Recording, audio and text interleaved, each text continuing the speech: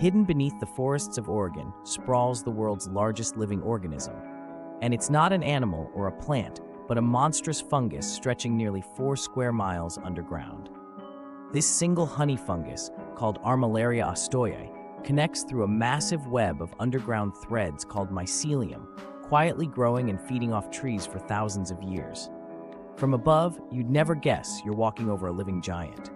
Its network is so vast, scientists estimate it could weigh as much as 35,000 tons, about the same as 200 blue whales.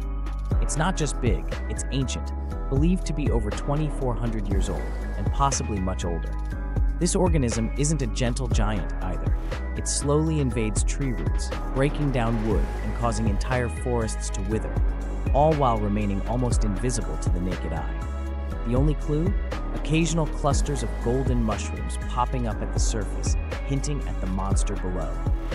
So next time you're hiking in Oregon, remember, you might be standing on a living, breathing world record holder, silently ruling the forest from the shadows.